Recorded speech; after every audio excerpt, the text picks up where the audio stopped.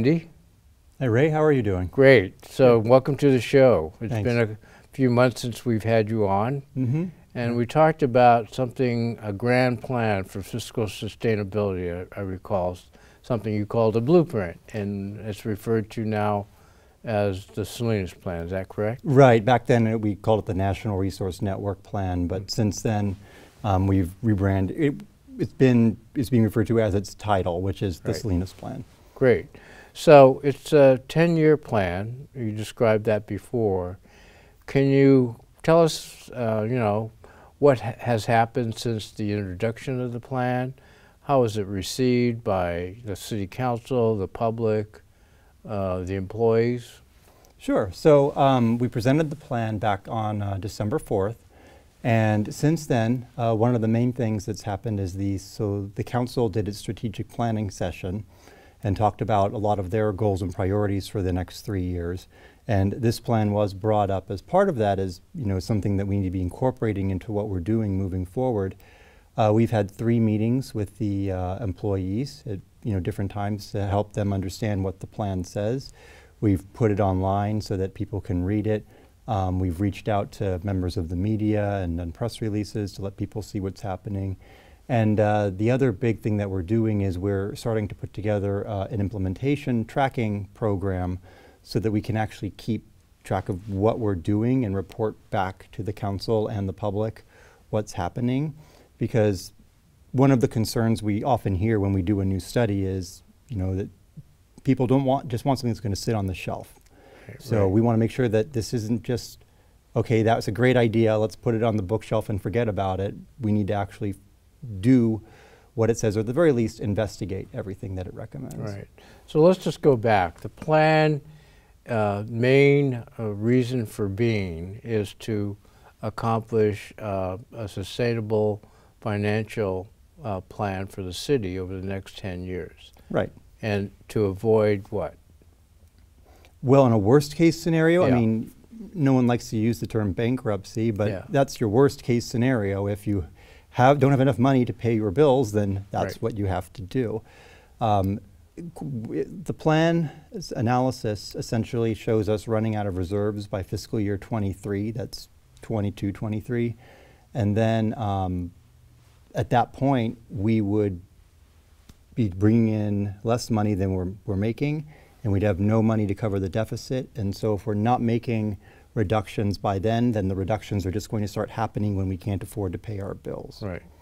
So the drivers for why we can't have enough money to meet the expenses over the time, can you describe employee briefly? Benefits. And it's not even employee wages, which have been relatively level. It's the pension costs of health care, workers' compensation, but especially pensions. Right. And a big reason for that is the CalPERS changed the discount rate, which essentially we're looking at about a $60 million cumulative deficit over the next 10 years.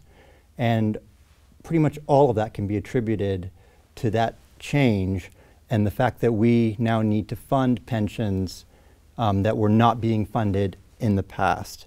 If it was not for that, we would have a very narrow, but we would still have a balanced budget. So those costs, the way those obligations are calculated, are up to the state and controlled by the state. We have no control over that. Right.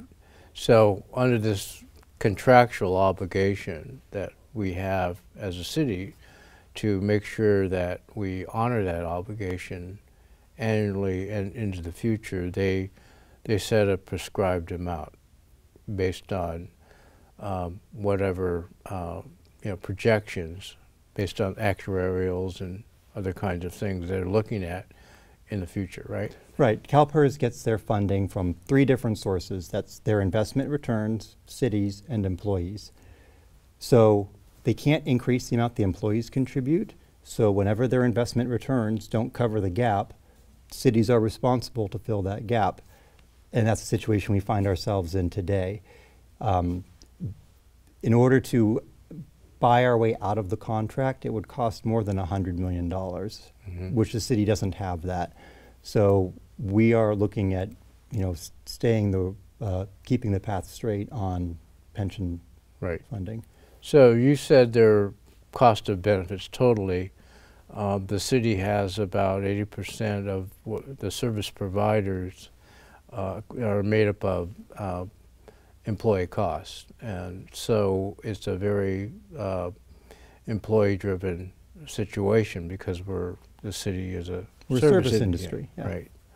So how much of the report is represented with addressing these benefit issues? A big chunk of the report looks at this, although only a small portion of the recommendation section actually looks at that. And there are 3 recommendations that directly affect employee compensation, one of which is revenue neutral. So it's really 2 recommendations, and one of them calls for the employees to gradually increase the percentage of the healthcare costs that they pay for, and the other is to eliminate a certain type of leave. And those are both 2 very large, significant items when it comes to balancing the budget. Taken together, they represent about 60% of the total recommendations, yet at the same time, they only represent 2 out of 32 recommendations total. So there's a lot of different ideas that were looked at, a lot of different ways of resolving this. And while these are significant items, they're not the only items. Mm-hmm. And like you mentioned, employee costs represent about 80% of the total costs to the city. So this is actually, a way of preserving employee benefits, because you're only looking at taking 60% of the reductions from employees when they're 80% of the costs. Right. So the premise of the plan is try to keep intact those vital services, core services, basic services to the public. Right. You don't want to do layoffs, because layoffs mean less services. Right. If you lay off a police officer, that's one less police officer out there. So you really don't want to do that. And that was one of the main points they made, is that we want to make sure that we're preserving these employee positions. Right. So let's take leave. You mentioned there's a couple of different ways leave is provided as a benefit to the city.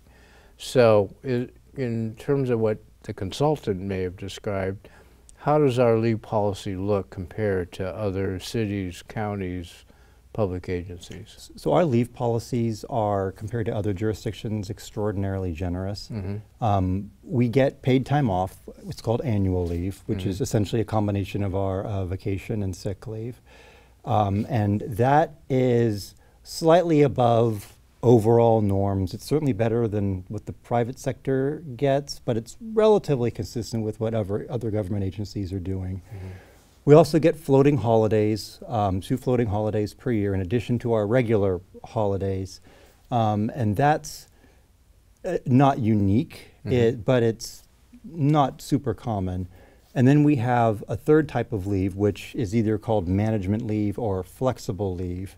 And that is not standard. Management leave is sometimes found for exempt employees, and it will usually range in the 20 to 40 hours per year range, whereas the city of Salinas provides 130 hours of management leave.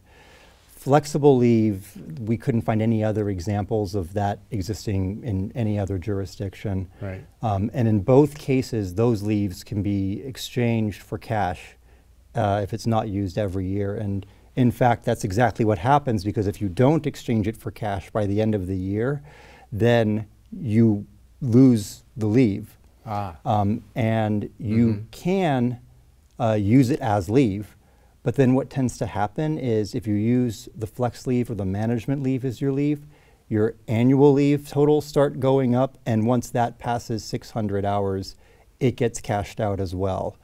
So it's actually very difficult for employees to not cash out their leave and use all of it.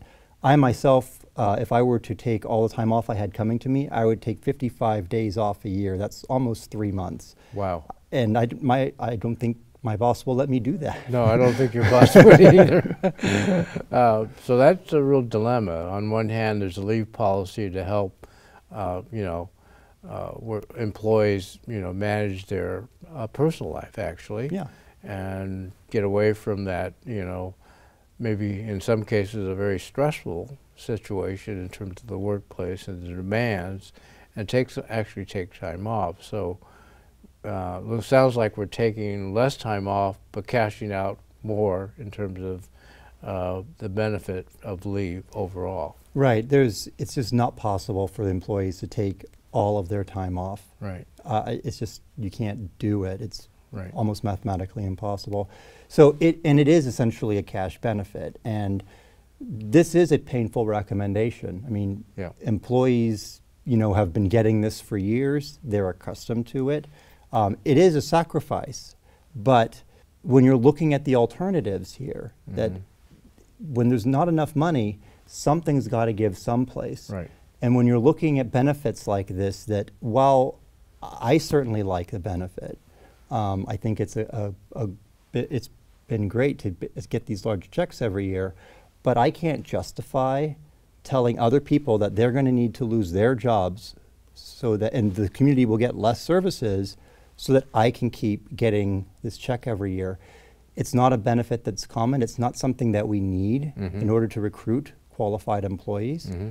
So on balance, in my perspective, I happen to agree with this recommendation that given the options, this is probably the best one. Right. So take less leave, less cash outs. Less cash outs is what it comes up to. And actually still be competitive on the leave policy in terms of recruiting and retention of employees. But the money saved would help with the sustainability of the financial picture over the next 10 years. Exactly. Okay. So that we can keep operating, Right. keep providing services, and not have to worry about what positions that we're going to have to eliminate next year. Right. I think it's so important the public understands that the blueprint, this sustainability plan, the Salinas Plan, really is important and in their interest in terms of trying to make sure those core services are continually provided them. These are the, I think, services, right, they expect. Right. And budgets are not naturally interesting. Spreadsheets aren't something that people go look at their spare time. Right. But if the budget's out of whack, then nothing else will work. It's just like having a good engine in a car. And if that doesn't work, it doesn't matter how nice the rest of the car is. Right. So I think it's something that the public really needs to be paying attention to, because if this isn't managed properly, everything else is going to start just a little bit at a time, just starts falling apart, because you can't run a city without money. Right. So that represents a significant, or a good portion of the overall plan. 60% is devoted to our workforce costs. Tell us a little bit more about some of the other areas, and you can even mention, I guess, one of the sections is not totally in our control, but housing is another area they've made recommendations. Not a direct operation of the city, but something we are involved in, and just about every city has an acute housing issue in the state. So maybe we can start with the other recommendations. What are some of the other kinds of classifications of recommendations other than the workforce? So some of them come down to, I'll call them management items, in terms of things like implementing priority-based budgeting, doing long-term budget forecasts when making major decisions, and looking at what are the long-term implications of this, instead of just living in the current budget year. And those are policies that have been enacted by council, either before or since the report was published, and really are sort of common sense items that, we should have been doing this all along, but okay. There's other items that are along the lines of government efficiency, finding, are we really providing the services in the best way? And there's, some items looking at how we structure our public works and library community services departments. How do we provide records keeping services in the police department? Another number of places where we're looking at efficiencies. And then there's areas such as how are we subsidizing other services with the general fund? So council recently adopted some revisions to its parking program downtown, and the general fund has been putting about $300,000 a year or more into that parking fund because it's been operating at a deficit. So that's an example of a program that we've made changes to hopefully get that number reduced or eliminated. Also looking at partnerships that we have, such as North Monterey County Fire District. The Salinas Fire Department covers a certain portion of their district, and looking at what they pay us and whether or not that's actually covering our costs, whether it's a fair price. And then, like you mentioned on housing, a number of recommendations that are looking at how are we going to provide more housing? How are we going to get housing targeted towards those groups that have the most need? And how are we going to fund these issues? So there's recommendations regarding housing trust funds. Also looking at within neighborhoods, rental registry programs, as well as tenants' rights issues, whether boarding houses could be allowed or not allowed in certain residential districts. A lot of things to be looking at, with the intent that we need to make sure that housing is affordable. Housing is a necessity of life. You can't just not buy housing very easily and not seriously impact your quality of living. So that's why we're taking a very keen interest, and the report makes strong recommendations that we need to make sure that we're enacting policies to try to alleviate the negative impacts of the high housing prices that we're seeing right now. And it looks like one of the huge impacts is to those core services. The demand is higher when the housing shortage is that exists. Demand more attention because of crowding or overcrowding conditions, more intense spaces being used up by a lot of residents in different ways, requiring additional service calls. Right. And whenever you're dealing with issues of overcrowding also, you've got more cars on the street, and people are concerned about cars being parked in front yards sometimes. And our code enforcement people get complaints sometimes. And just when you have more people in a small space, it leads to more conflicts. Yeah. So let's go back to the 60% involving workforce costs. What's the reaction by our bargaining units to the report so far? Pretty similar to my initial reaction, which is they don't like it.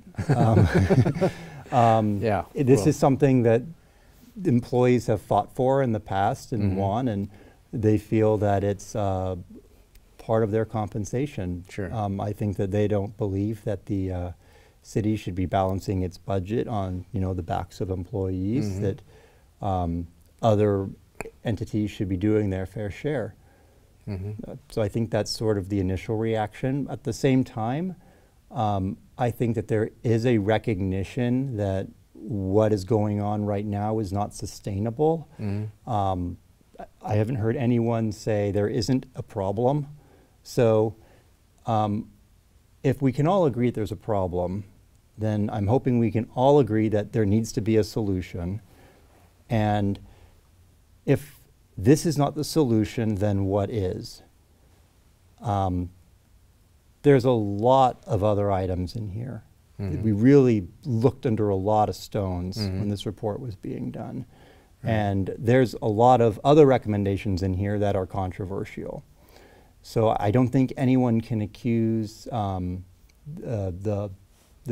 city administration or the authors of this report of not making the tough calls, because there are other tough decisions in here. But I think that there's still some more work that needs to be done in terms of convincing people that this is, in fact, the best solution available. Well, it seems that some of those recommendations concerning the workforce would be subject to a good faith bargaining. Yes, all of them. And it doesn't, these were structured in a way to make sure that we could achieve the savings while still having a competitive compensation package when you're trying to recruit employees.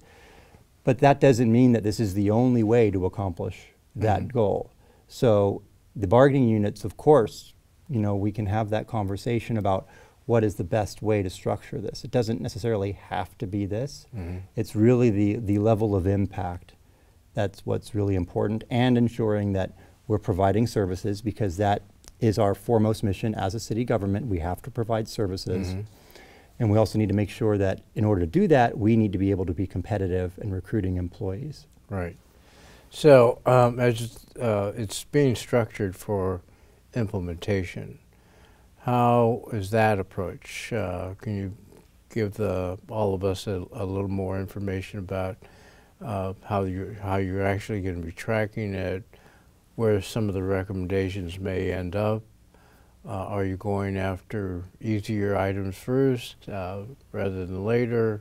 Those kinds of sort of factors in terms of how a plan like this, a very complex plan, is executed and actually implemented over time. Okay, so I'll start off with reporting. Right. So we're going to provide monthly reports to the Council's Finance Subcommittee, and that's going to really be more topical, most likely. And then we're going to be providing quarterly reports to the full Council, and that will be more global and providing full updates as to where a lot of different items are. As far as how we decide the order, it's going to depend mostly on a number of factors. Some things that are really easy can go quickly, of course. But the report identifies savings in certain fiscal years. Some items it assumes can start quickly, some it assumes are going to take a while. So of the 32 recommendations, there are 9 of them that have a specific dollar value saving estimated for the fiscal year that's coming up starting in July. So we are currently looking at those 9 because the budget documents, even though the fiscal year doesn't start till July, the budget documents need to go to Council by May, really, Right. which means they need to be prepared in April or March, and it's now March. Right. So that means that we need to figure this out ASAP. So let's look at the total cost in terms of a projected number for the upcoming budget, for example. Is there a number or a range of dollars you're looking for on the saving side? So if we were to implement all 9 recommendations and all of them achieve the impact that's in the report, it would be about $750,000 in savings. Okay. Which unfortunately is still not enough to get the budget balanced, although it would be balanced the next year. That $750,000 actually includes a $500,000 expenditure to create what's called a productivity bank. So, and that is a program that's designed to find efficiencies by enabling employees to look for ways to identify ways to save money if upfront costs could be provided. So if they see, hey, if we had $100,000 and if we get this $100,000, we can save $50,000 a year, then they can submit that idea and try to get that idea funded. And that's a way to get that sort of thing done outside of the regular budget process, Right. which is more focused on operations generally. Is there a savings number for that, or? There's no savings number. It's just So- listed as a cost. Right. There wouldn't be a cost in theory because it's a bank, it's a loan program. So if you do get savings, then the bank gets paid back. And if you decide someday that we don't want it anymore, then you just take the money and it should all still be there in theory, and you can just put it right back where it was. So it's really more of a $500,000 loan, but that's not how accounting works. What are some of the public comments specifically that have been made about any parts of the plan that you've had, that you've been presented with? Questions or comments or concerns about, how what the plan recommends or doesn't? So what I'll say is that I don't think I've met anyone who likes everything in this plan, but everyone has something different they don't like. Mm-hmm. The bargaining units have parts they don't like, which are completely different from the concerns I heard from, say, the Chamber of Commerce. Right. There's a lot of questions as to why doesn't so-and-so do more. And the fact of the matter is that so-and-so probably is being asked to do something Mm-hmm. as well. But what I am hearing is that understanding that we do need to do something, and wherever you think that money should be coming from, we do need to balance the budget. And I think there's a recognition that if we were to do this and everybody steps up and does their part, then we can get there. Mm-hmm. We also have the option of just, if everyone can just fight and try to get more for themselves at the expense of somebody else, but this is a zero-sum game. If somebody gets savings, it's going to come out of somewhere else. Right. There's no way to just do half and then everything else can just stay the same. So I think there's some recognition of that. And other than that, we're just going to have to see what people want to do. And I think, Mm-hmm. there's a lot of history, Right. a lot of background here as to, what's happened before. Mm-hmm. And that's not something to be ignored, Mhm. but we have to all focus, I think, on what are we going to do now that we're in this situation. Right. Sounds like a lot of work, and also a lot of maybe making a pitch for certain recommendations. In your research or knowledge of other cities and other places in either California or the country, is anybody else doing a 10-year plan?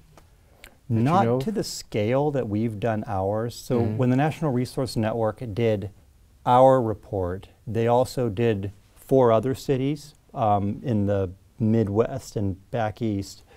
But they were more focused on singular items. One of them, I believe, looked at pensions. I think 2 of them looked at economic development. I don't think any of them did this comprehensive study of operations, because we weren't looking at this in terms of a single issue. We were just looking at it as, what do we need to do so that we're living within our means and managing the funds that we have. The residents of Salinas have been very generous for the past several years. We've got Measure E, we've got Measure G, we've got that funding from them. We did the revision to the utility users tax. Mm-hmm. So now it's up to us to find a way to use the money that we've been provided, Right. and provide a sustainable long-term model. Right. Well, it's been a pleasure as always to Yeah. have you on the show with such at least I find a very interesting topic, is how to keep the city solvent and still provide those basic services our citizens demand, which is so important. That's our mission. Right, that's the Right. point.